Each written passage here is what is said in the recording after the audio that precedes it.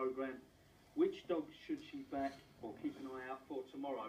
Now, our tipster, Jonathan Kay, has gone with Adagio Bob. So how he's found that. He's been through the form. So there you the are. last 6 bits of form as well. He missed the other 3 wins. I'll tell you what, I have looked at the Rumford card tomorrow. The first few races, have a look at track 5s, Karen. Oh, okay.